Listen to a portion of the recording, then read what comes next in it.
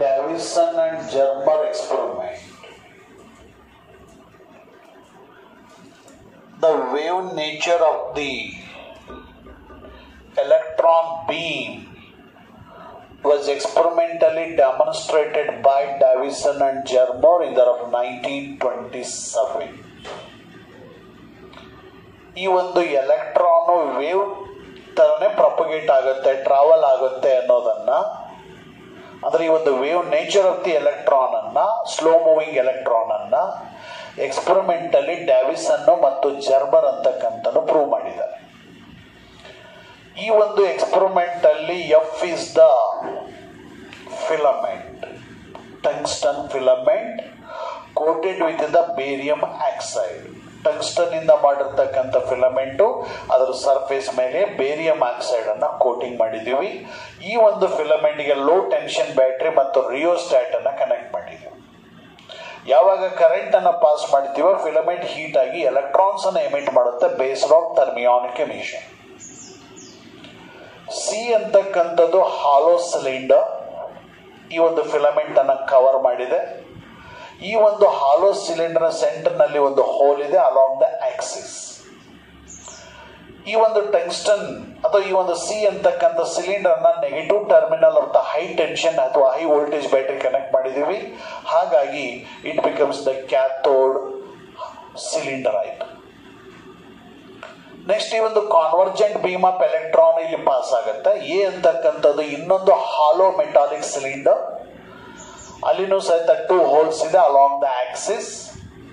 ಈ ಒಂದು metallic cylinder ಅನ್ನ positive terminal of the high tension battery connect ಮಾಡಿದೀವಿ. ಹಾಗಾಗಿ it becomes the anode cylinder. C ಅಂತಕ್ಕಂಥದ್ದು ಕ್ಯಾಥೋಡ್ ಸಿಲಿಂಡರ್ ಆದ್ರೆ ಎ ಅಂತಕ್ಕಂಥದ್ದು ಆನೋಡ್ ಸಿಲಿಂಡರ್ ಆಗುತ್ತೆ. ಹಾಗಾಗಿ arrangement of cathode and anode is acts like A electron gun. ಈ ಒಂದು ಕಾನ್ವರ್ಜೆಂಟ್ ಬೀಮ್ ಆಫ್ ಎಲೆಕ್ಟ್ರಾನ್ ಹೋಲ್ಸ್ ಮೂಲಕ ಪಾಸ್ ಆಗುತ್ತೆ. ಎನ್ ಅಂತಕ್ಕಂಥದ್ದು ಕ್ರಿಸ್ಟಲ್, ಅದರ ಒಂದು ಡಯಾಗನಲ್ ಆಕ್ಸಿಸ್ ಮೂಲಕ ಕಟ್ ಮಾಡಿದೀವಿ. ಅಂತ ಒಂದು ಕ್ರಿಸ್ಟಲ್ ಮೇಲೆ ಈ ಒಂದು ಎಲೆಕ್ಟ್ರಾನ್ ಗನ್ ಇನ್ಸಿಡೆಂಟ್ ಆಗುತ್ತೆ.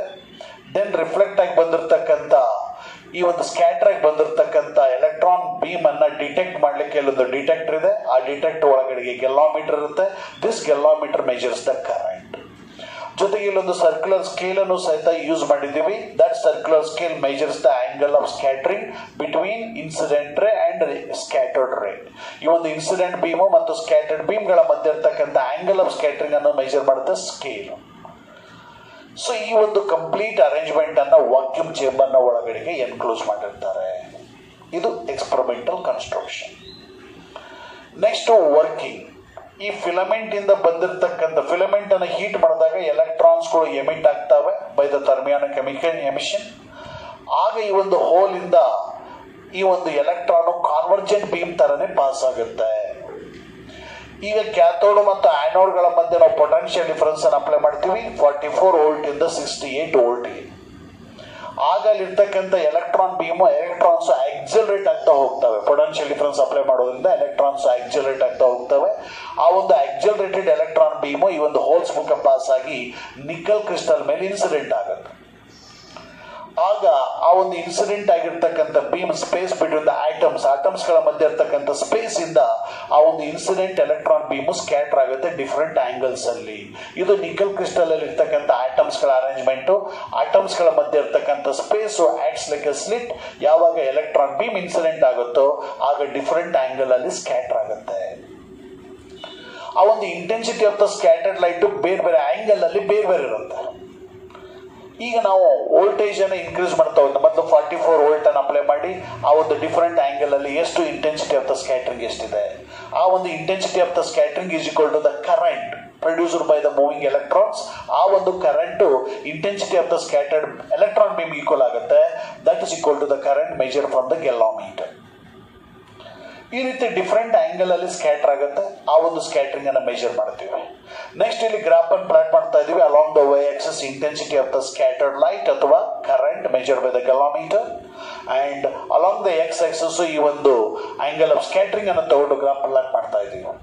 ಆಗ ಆ ಒಂದು intensity of the scattering is goes on increases. It reaches the maximum value at the angle of scattering of 50 degree ನಲ್ಲಿ. ಜೊತೆಗೆ ಅಲ್ಲಿ ಅಪ್ಲೈಡ್ ವೋಲ್ಟೇಜು 54 ವೋಲ್ಟ್. 54 ಕ್ಯಾಥೋಡ್ ಮತ್ತು ಆನೋಡ್ಗಳ ಮಧ್ಯೆ 54 ವೋಲ್ಟ್ ಅನ್ನು ಅಪ್ಲೈ ಮಾಡಿದಾಗ 50 ಡಿಗ್ರಿ ಆ ಒಂದು ಆಂಗಲ್ ಆಫ್ ಸ್ಕ್ಯಾಟರಿಂಗ್ ಇದ್ದಾಗ ಆ ಒಂದು ಮ್ಯಾಕ್ಸಿಮಮ್ ಹೈಟ್ ಇರ್ತಕ್ಕಂಥ ಪೀಕ್ ಬಂದಿದೆ, ಹೈ ಇಂಟೆನ್ಸಿಟಿ ಇರ್ತಕ್ಕಂಥ ಪೀಕ್ ಬಂದಿದೆ. ನೆಕ್ಸ್ಟ್ ನಾವು ಆಂಗಲ್ ಅನ್ನು ಇನ್ಕ್ರೀಸ್ ಮಾಡ್ತಾ ಹೋದ್ರೆ ಇಂಟೆನ್ಸಿಟಿ ಡಿಕ್ರೀಸ್ ಆಗಿದೆ. ಹಾಗಾದ್ರೆ ಇಲ್ಲಿ ಡಿಫ್ರಾಕ್ಷನ್ ಆದಾಗ ನಮಗೆ ಪ್ರಿನ್ಸಿಪಲ್ ಮ್ಯಾಕ್ಸಿಮಾ ಬಗ್ಗೆ ಗೊತ್ತು. ಹಾಗಾದ್ರೆ ಪ್ರಿನ್ಸಿಪಲ್ ಮ್ಯಾಕ್ಸಿಮಾ ಯಾವಾಗ ಬರುತ್ತೆ ಅಂತಂದ್ರೆ ಅಲ್ಲಿ ಈ ಒಂದು ಕನ್ಸ್ಟ್ರಕ್ಟಿವ್ ಇಂಟರ್ಫರೆನ್ಸ್ ಆದಾಗ. ಹಾಗಾದ್ರೆ ಇಲ್ಲಿನೂ ಸಹಿತ ಮ್ಯಾಕ್ಸಿಮಮ್ ಇಂಟೆನ್ಸಿಟಿ ಇರ್ತಕ್ಕಂಥ ಆ ಒಂದು ಡಿಫ್ರಾಕ್ಷನ್ ಬ್ಯಾಂಡ್ ಬಂದಿದೆ ಅಂತಂದ್ರೆ ಅಥವಾ ಪ್ರಿನ್ಸಿಪಲ್ ಮ್ಯಾಕ್ಸಿಮಮ್ ಬಂದಿದೆ ಅಂತಂದ್ರೆ ಇಲ್ಲಿನೂ ಸಹಿತ ಡ್ಯೂ ಟು ಡಿಫ್ರಾಕ್ಷನ್ ಆ ಒಂದು ಕನ್ಸ್ಟ್ರಕ್ಟಿವ್ ಇಂಟರ್ಫರೆನ್ಸ್ ಆಗಿದೆ. ಅಂದ್ರೆ 50 ಡಿಗ್ರಿ ಆಂಗಲ್ ಅಲ್ಲಿ ಕನ್ಸ್ಟ್ರಕ್ಟಿವ್ ಇಂಟರ್ಫರೆನ್ಸ್ ಆದ್ರೆ ಬೇರೆ ಆಂಗಲ್ಸ್ ಅಲ್ಲಿ ಡಿಸ್ಟ್ರಕ್ಟಿವ್ ಇಂಟರ್ಫರೆನ್ಸ್ ಆಗಿರುತ್ತೆ. ಹಾಗಾದ್ರೆ ಇಲ್ಲಿ ಬ್ರೈಟ್ ಬ್ಯಾಂಡ್ ಆದ್ರೆ ಇದು ಡಾರ್ಕ್ ಬ್ಯಾಂಡ್ ಆಗಿರುತ್ತೆ. ಹಾಗಾದ್ರೆ ಡಾರ್ಕ್ ಬ್ಯಾಂಡ್ಸ್ ಅಂದ್ರೆ ಡಿಸ್ಟ್ರಕ್ಟಿವ್ ಇಂಟರ್ಫರೆನ್ಸ್, ಬ್ರೈಟ್ ಬ್ಯಾಂಡ್ಸ್ ಅಂದ್ರೆ ಕನ್ಸ್ಟ್ರಕ್ಟಿವ್ ಇಂಟರ್ಫರೆನ್ಸ್ ಅಂತ ಗೊತ್ತು.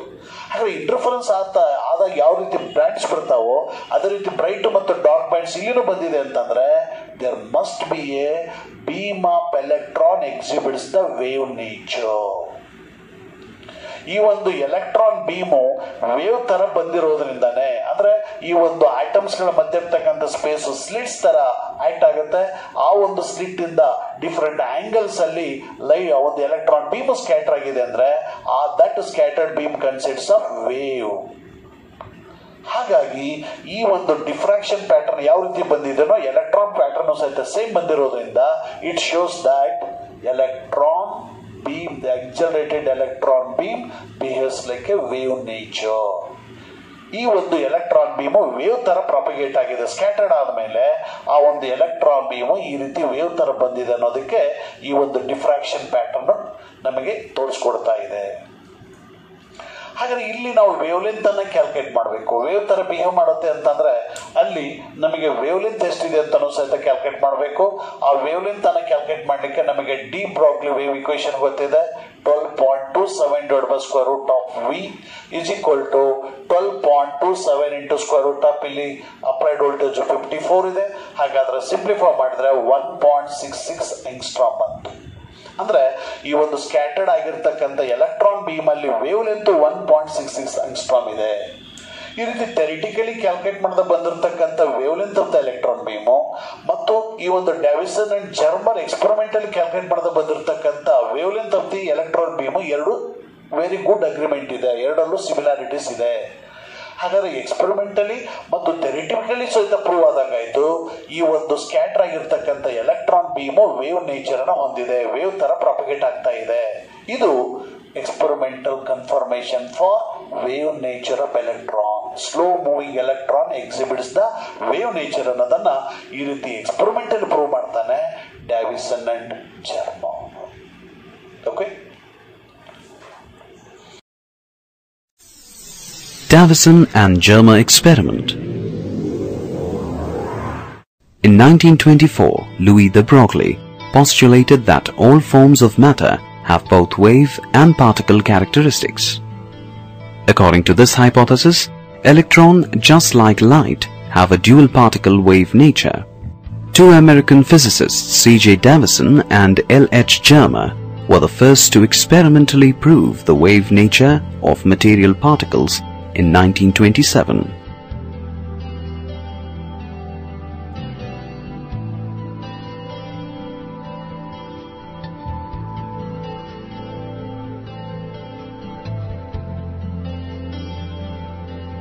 Displayed here is a block diagram of the experimental setup used by Davisson and Germer.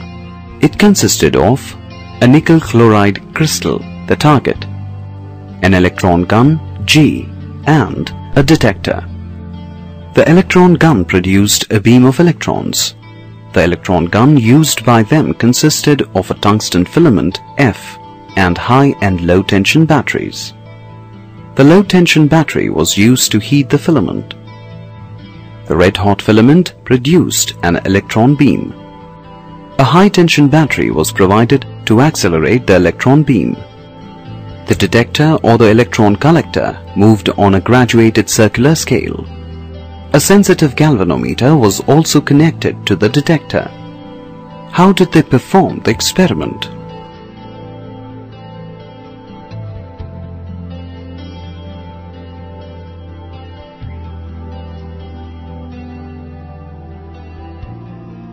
The electron beam was made to pass through a pinhole and made to strike the crystal normally. The electrons scattered in all directions, acting like waves. They observed that at certain angles, the detector indicated a peak in the intensity of the scattered electron beam. This maximum intensity was due to constructive interference, a phenomenon confined only to waves. Thus they experimentally proved the wave nature of electrons.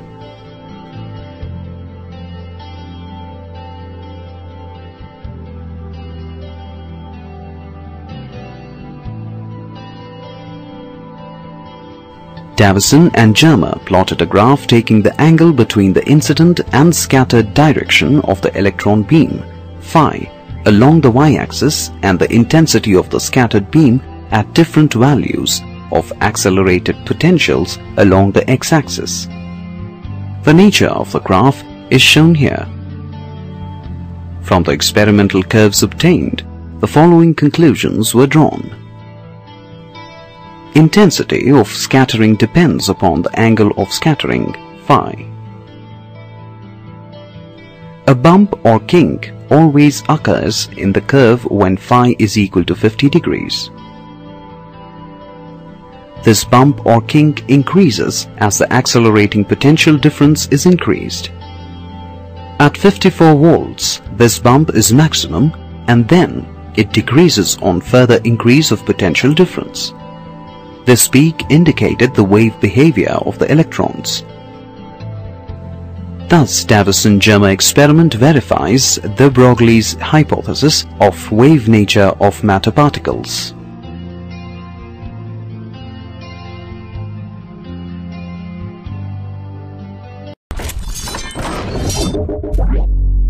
So the experimental setup of Davisson and Germer consisted of this. They had an electron gun, something like a tungsten filament which is heated to give out electrons. They had two electrodes over here to accelerate these electrons using a potential difference. They also had a nickel target that consisted of a regular crystal lattice, okay, and a detector that could detect the reflected electron beam. Now, if I do shine this electron beam onto the nickel target, what should happen? What was predicted was that they should be scattered randomly or with random intensities. What was found was that at certain angles between the incident beam and the scattered beam, the intensity was extremely high, and at certain angles it was extremely low. And this could only happen if the electrons that are scattered from different layers are interfering at certain angles, and this could only happen if the electrons that are scattered by different layers are constructively interfering in certain angles and destructively interfering in certain angles. And this proved de Broglie's hypothesis because the experimentally calculated wavelength of the waves required to show such a pattern was almost exactly equal to the wavelength proposed by de Broglie's hypothesis. To keep learning with such engaging videos, download Byju's, the learning app, today.